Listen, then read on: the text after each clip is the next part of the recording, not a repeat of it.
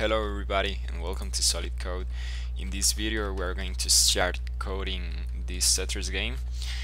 We're going to start using JavaScript and P5.js for this project. So basically today we are going to try to finish the box for each piece and apply the gravity effect for all the objects in this game. So basically we can start now. So here I have, let me show you, here I have this folder. It has the libraries and the index.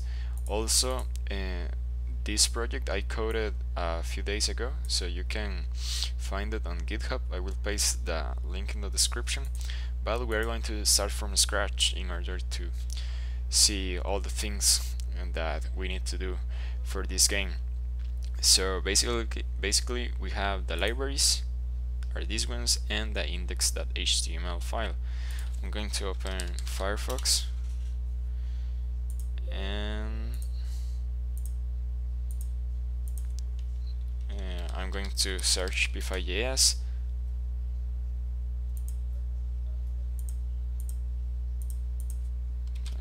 Let's search it. Okay, and you need to go to here to download and download this one. Here it has the three files that we need. Okay, we are going to take this and we are going to name a reference for our sketch file, and we need to create our sketch file. It's basically our main JavaScript file, and here we are going to code like the controller of the game. So we need a function setup. This function is used to create the variables, set them, and also to start the game.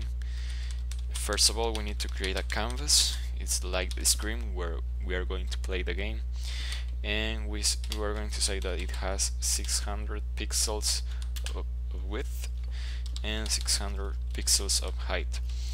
And also we need a function draw. The draw function is like a loop. Each 60 frames per second it's going to loop and loop and to restart again. So basically we are going to set the background of the screen and we are going to put a 50. It's just to see if this is working. So we go here and let's say open with Firefox. Here's our screen. Right now I'm going to create another file. I'm going to name it constants.js. Here we are going to set all the constants that we are going to use. So basically here I can put the canvas width. It's going to be 600,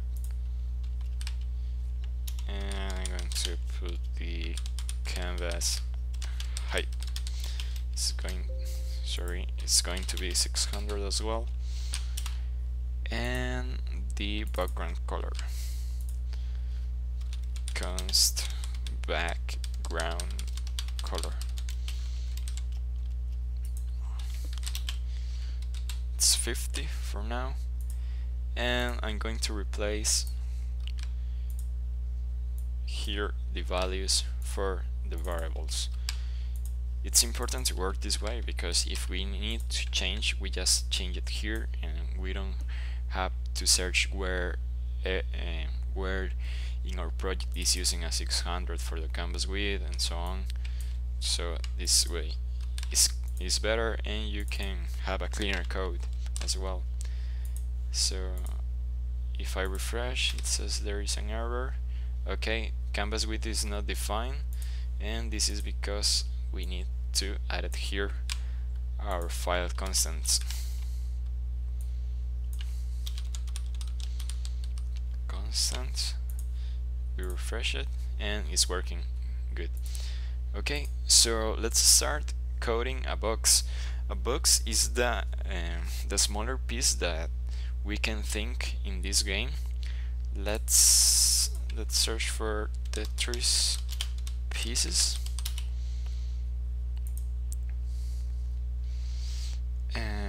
Okay, so we have these ones, And as you can see, each piece is made of a small square. We're going to make a class that represents those squares. We're going to name that class box. So it's going to be a simple class. So let's do it. So we create here our box.js, and we start using class box. The class is a feature for ES6, and we're going to use a constructor, and we're going to use an X position. We're going to set it at 0 if we don't receive a parameter, the Y position 0 as well, and we are going to say we can use dimension. With dimension, I'm talking about the height and width of the box, and well, the good part is these boxes are squares, so we can just handle one parameter. So we can use well, maybe box dimension in order to understand better. We can set it I don't know, like 60 pixels, and we need also a color for that for each box. So if we don't receive a color, we are going to use the default color. With these values, we reference the black color, so we're going to use that one as default. And now we reference each attribute with its parameter.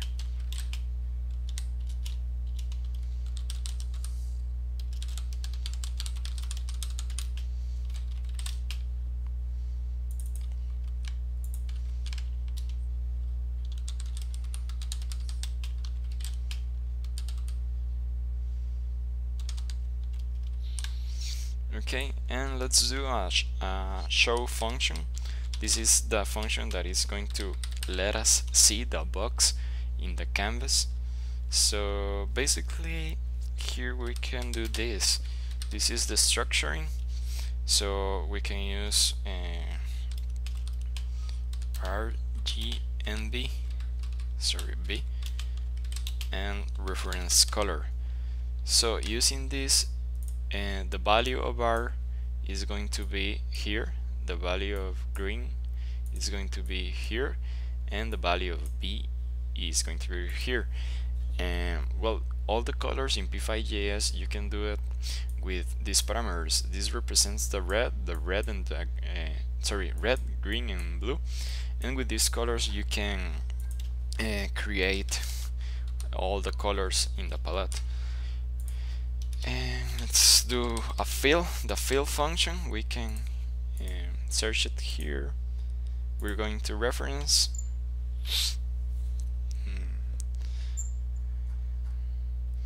and we go to, I think it's color, okay, fill. With the fill function you fill the color that you want to see in the screen. So we're going to ask for the values that we are having, and then we're going to use Rect. Rect is a really useful function that allows to draw a square or a rectangle in our canvas. Here we can use it, so I'm going to copy this in order to Rect. And here we are going to use our X position in the canvas, then our Y position, and we need to use the dimensions that we are using. This parameter is the width, and this is the height. Okay, so with that we can show a box. Now let's test it. Also, I need here in my index.html, I need to add the box.js,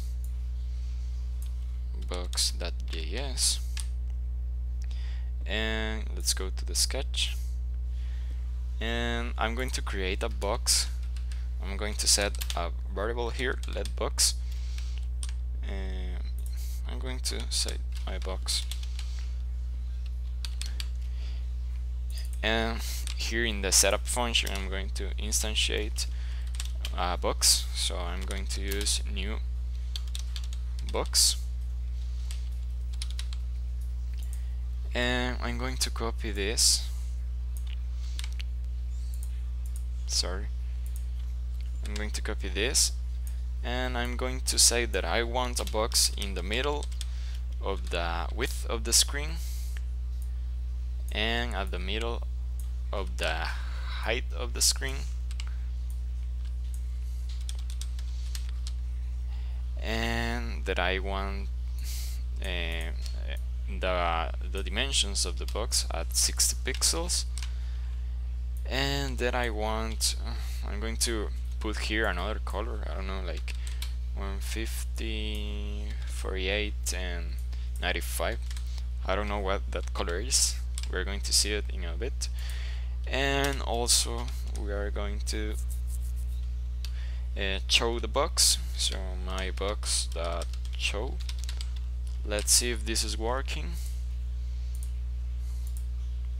Okay, as you can see, here we have a box of 60 pixels. I think 60 is too much, let's do it at 30. And here too, I'm going to set it at 30.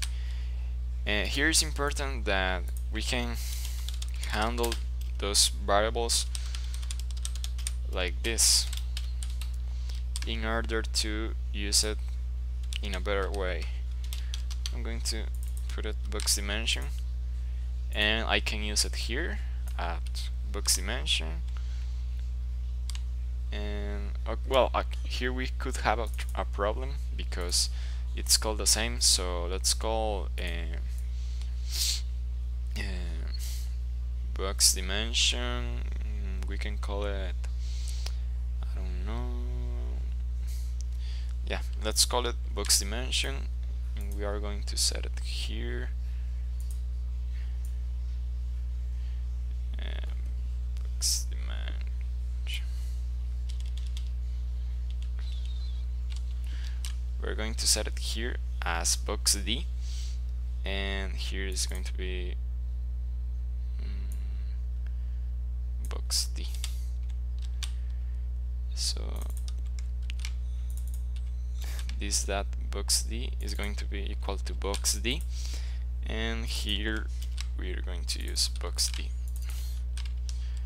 Okay, right now let's see if that is still working. Okay, so here we have a smaller box, and now it's going to be fun to apply gravity to this box, because as you can see in Tetris game the pieces are falling, so we can start coding that effect. So basically we need to do a way to apply gravity. A way to apply gravity in books and in 2D video game programming is to add values to the Y position of the object. So in that way it can we can see like it is falling, and we are updating also the position of the object. So we're going to use a set interval. With this we can say each time that we want do an action. So we're going to use an lambda expression, and we are going to say apply gravity. We're going to write this function, and also here we can say each timer. We're going to set timer here. We're going to say that const timer equal 1000 milliseconds, so each second is going to apply this function. So here I need apply gravity, and we are going to write apply gravity. So we use let apply gravity, and we can use here the lambda expression, here we are just going to update the Y position of the piece, of the box. So we use my box that Y plus equal, we can use box dimension, so each second is going to fall 30 pixels for each time. Each second is going to fall 30 pixels, sorry. So we are updating the Y position